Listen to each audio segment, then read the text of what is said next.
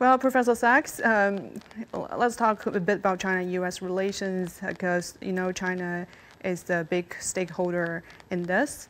But despite rising geopolitical tensions, the Chinese and the U.S. economies remain closely interdependent. There are $700 billion of trade, and there are $250 billion of U.S. investment in China, and China is also the second largest holder of U.S. treasuries. But there is so much misunderstanding. There are even views in the U.S. that China may weaponize its holding of U.S. treasuries. Does it make any sense to you? Because the stability of U.S. financial markets is in the interest of China. All of this tension results, in my view, from China's success, especially China's success over the last 20 years. China's had remarkable 40 years of economic development that's unprecedented in how successful. But in the last 20 years, China became very successful in high technology in a number of areas. And this is what caused panic even among American strategists, not economists, by the way. The economists are pretty calm about this, but it's those that are in the Pentagon or in the security services. I don't think like they do. I like China's prosperity very much, and I think there's enough room in the world for everybody to be prosperous, and I believe in common prosperity. But when you're a military strategist, you don't care about common prosperity, you care about who's number one, which is, to my mind, a wrong question to begin with, and a very dangerous perspective, because then you're fighting against the success of someone else. And it came to American politics in the last 10 years that we need to fight against China's success. Well, that's a terrible idea, a very dangerous idea. But I know that some American strategists or politicians believe in it. I think they're fools, frankly, if I could use a very strong term, because it's absolutely reckless. And when we're trained as economists, we think win-win.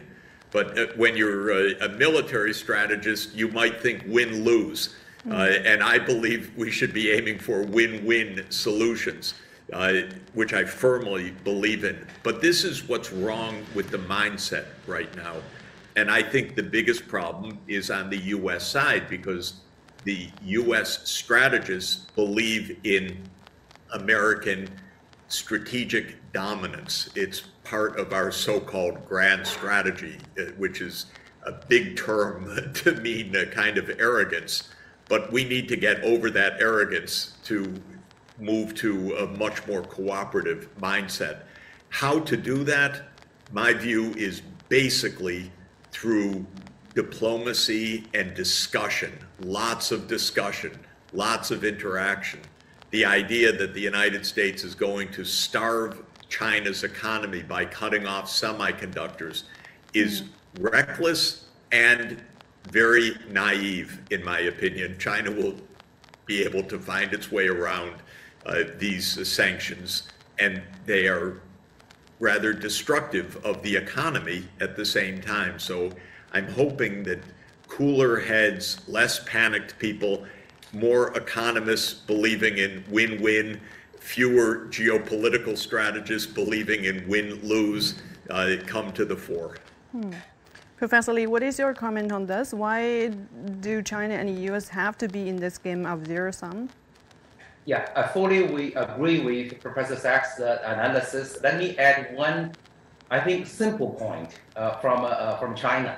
That is, I do believe that there is a task to be accomplished by scholars like me who are fortunate to be educated both in China and in the West, in my case in particular in the US, okay? That is to explain to the American society at large, and also in particular to ordinary people on the street, that China is not a mirror image of the US. Today's China is not the emerging U.S. at the beginning of the 20th century. Okay, so when China does not have a history of to become hegemony, when China becomes powerful. Okay, China is not a country trying to impose its political, ideological belief system upon other countries. Partly because the Chinese political and the social political philosophies are, in my view, much more complicated to explain to other countries. So how can we expect other countries to follow the Chinese system? Okay, so in this regard, I have been working very hard, and Jeff, I need your help. I finished a book, and it's been in the process of being published by a U.S. publisher. I need you to help me write a few lines of endorsement. The simple line of message, the one line message is the rise of China is good for the world. Rise of China is good for the rest of the world. It's the opposite of what is popularly perceived. I meant this book to be read by people on the street. I tell many stories. Of course, I also explain the big picture of the Chinese economy, Chinese society. So Jeff, I hope you can help me in this regard. Oh, I'm really excited about that because it's very important. It's the right message. Americans cannot imagine. China never had an empire abroad. Never went for world empire. Never. China never invaded its neighbors the same way. Yet never. I looked at 2,000 years of Chinese history. China never invaded Japan, for example, except when the Mongols were briefly in charge, when they tried and failed. But it's amazing, 2,000 years, and it's peace. And never in invasion. China was invaded the other direction. But this is something Americans can't even understand, because if you look at France and England, for example, and Britain, they invaded each other so many times over 1,000 years, it was almost nonstop war. And so Americans can't understand China's statecraft unless they learn more about it and more of the history. And so your book will be very important for that. Professor Sachs, how difficult do you think it is to convey the message that China's rise is good for the U.S.?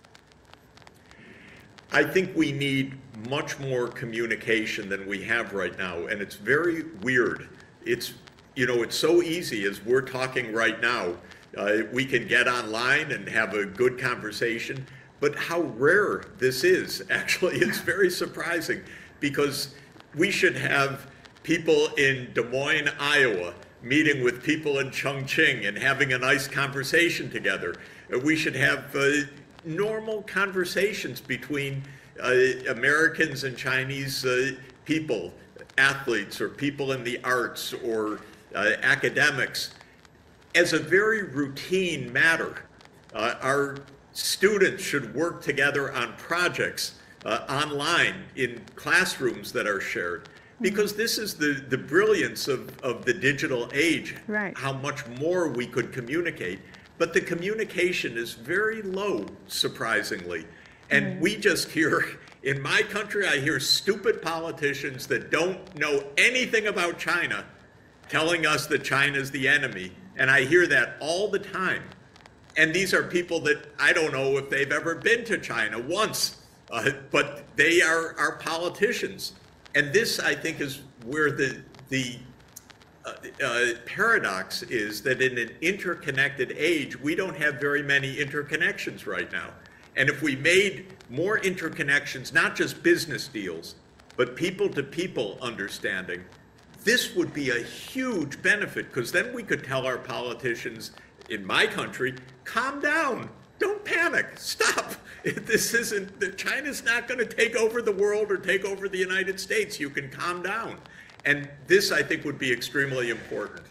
Yeah, Jeff, let me add. Okay, Jeff, you have been extremely successful and effective in bringing U.S. perspective to the Chinese audience. You are very popular in China. So I admire you. I emulate. I try to emulate your success. If I could be a fractionally successful as you are in Des Moines, Iowa, I would be very happy. Okay, I blame myself. Okay, I blame myself. I should be more active in that regard. I do need your help. I will go after you. I will send you email after this. We're going to work on that.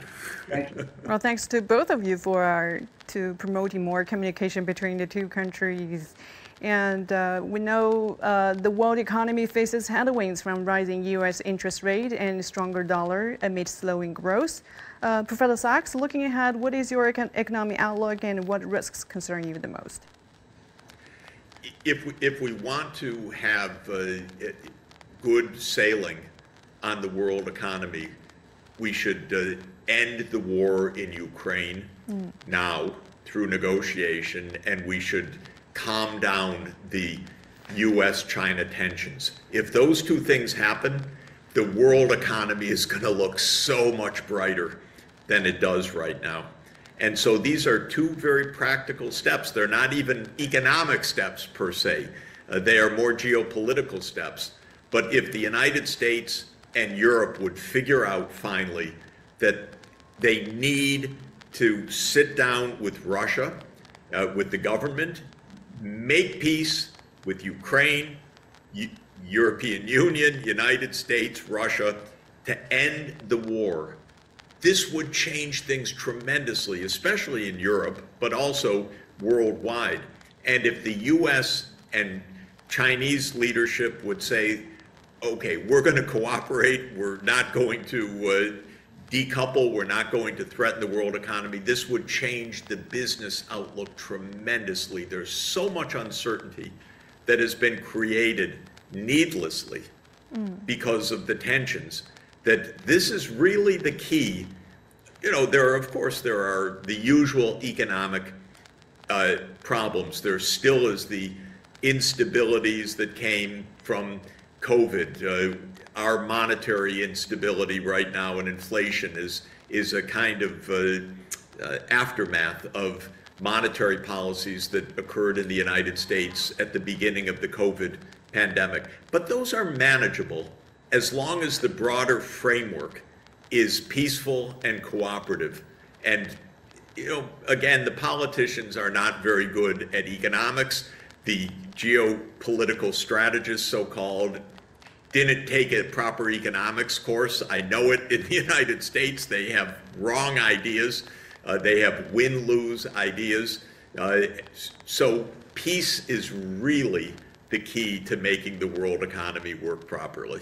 Indeed, Professor Sachs, I know you said there is no fairy tale ending to the Ukraine crisis. In your opinion, how feasible could this going to end in reality?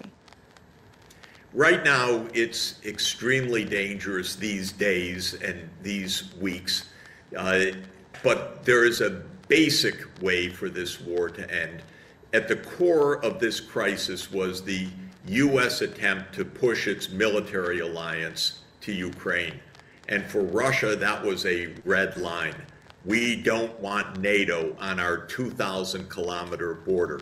And the United States said, yes, we will expand NATO to your border. And Russia said no.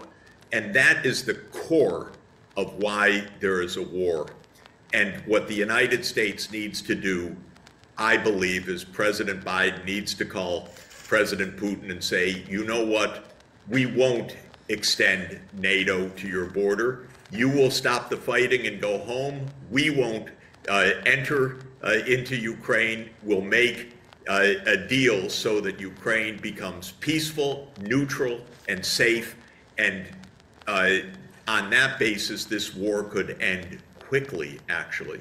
But it takes the mindset to decide that. And incidentally, that's what would save Ukraine itself, because Ukraine is a country that is trapped in a proxy war of two superpowers. That's the worst thing to be. Yeah. You don't want to be in between two superpowers.